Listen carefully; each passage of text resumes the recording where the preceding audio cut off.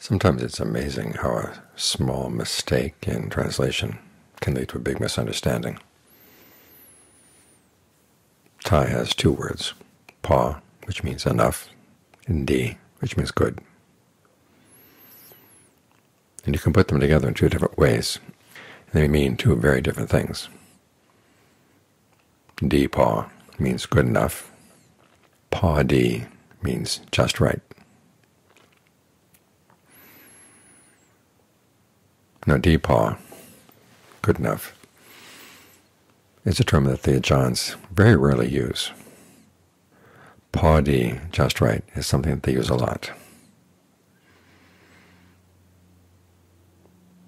Ajahn Fuang would talk about how you wanted your concentration to be pa di, just right, or your effort to be just right.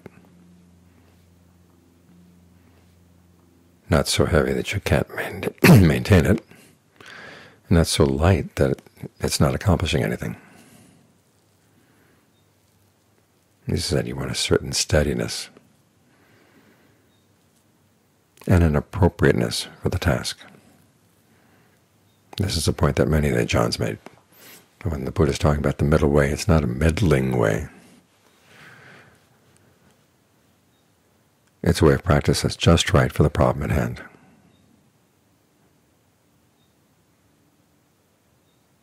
And there are standards for what's just right.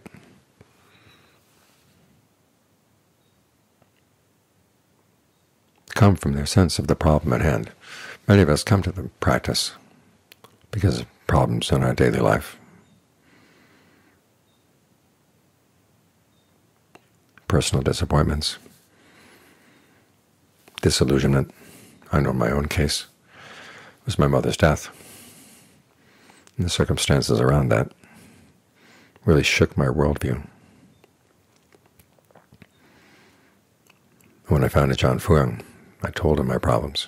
He was very good at helping me get over them. And I could have ended it right there. But he was also good at mentioning the fact that, and making me very alert to the fact that the problems go deeper than that. Our problem is we have a mind that keeps creating suffering. No matter how you look at the world, how well-adjusted you are, there's going to be suffering. And the mind has many, many areas where it's out of control, which is a cause for worry when society begins to break down. You can start doing some really unskillful things. When the body gets old and sick and dies, you can do some very unskillful things if the mind is not really, really strong and really, really skilled. It requires a high level of skill, and just right for that high level of skill is a lot more demanding than we tend to think, at least at the very beginning. The best way to think about the concept of pa di, or just right, is of a display I saw at a science museum one time.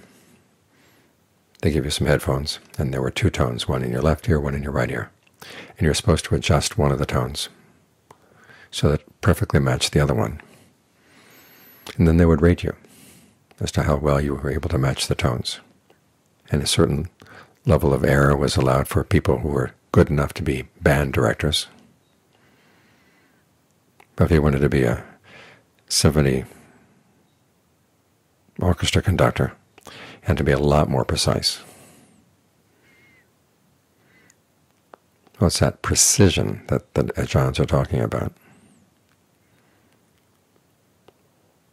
Because very subtle things are going to happen in the mind as you go through life and engage in aging, illness, and death, social disruption.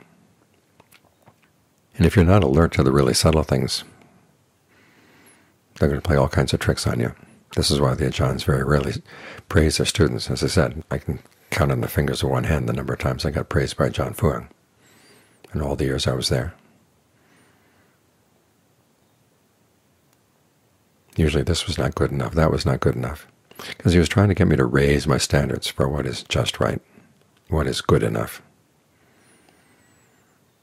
It's not that he was trying to be harsh or nasty. He had my welfare in mind. He wanted me to raise my own standards.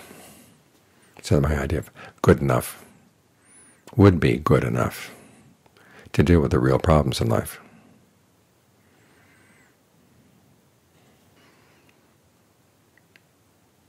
And so even though I was trying my best to please him, it was never quite good enough. And began to give up on the idea of pleasing him. And that's when I began to realize I had to learn how to please myself. But at the same time, I had to have high standards.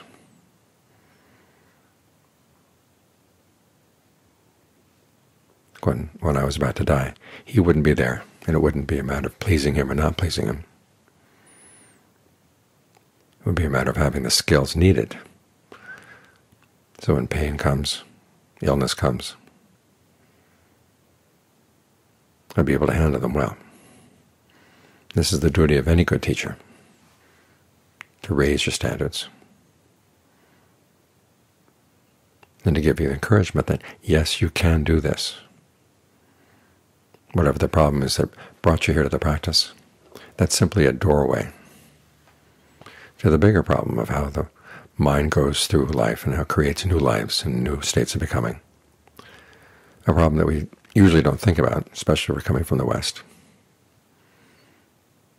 But it's a problem that we should take seriously. Because the human mind is the human mind, regardless of your cultural background, whether you believe in rebirth or not. It's going to happen. And it can happen in very unskillful ways if you're not careful. So as you're meditating, try to bring some care to what you're doing.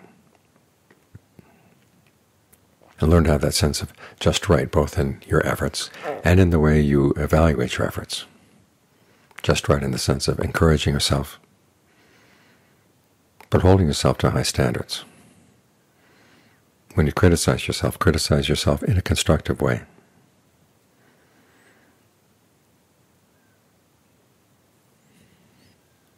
When you develop your confidence, try to do it in a way that's just right too.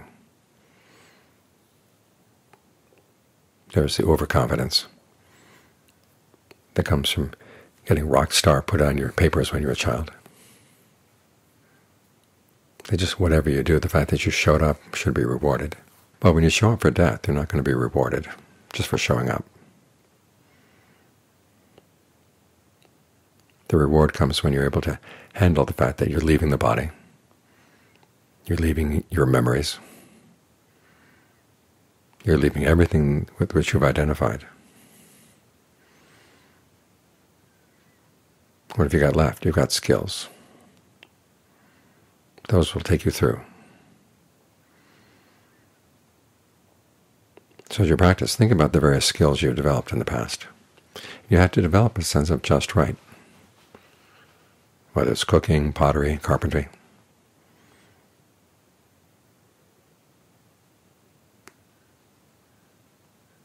Learning which principles are the principles that don't change, learning the principles that can be changed, that are responsive to your ingenuity.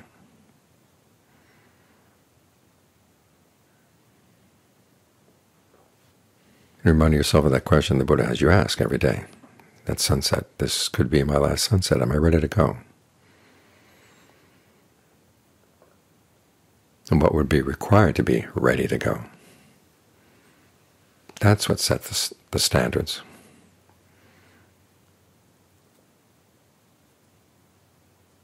And so you want your practice to be good enough to meet those standards. That means pursuing that point of just right.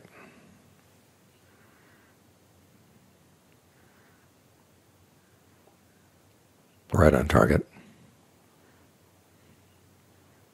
Able to identify problems.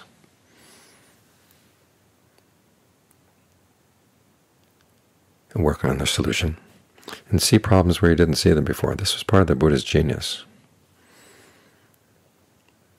And he started with those two teachers. And they were perfectly satisfied with their attainments.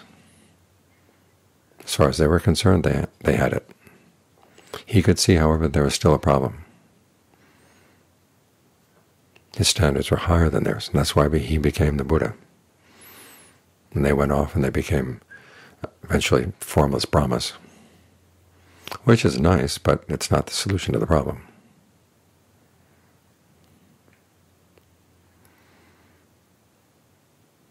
So learn to see problems where you haven't seen them before, and also learn how to look for their solution. And keep your standards high, along with the conviction that this is not a task that's superhuman. Human beings have done it in the past. You're a human being. They've done it. You can do it too. But they did it by holding themselves to high standards, so that their sense of a just right aimed really high. And you want to aim high too.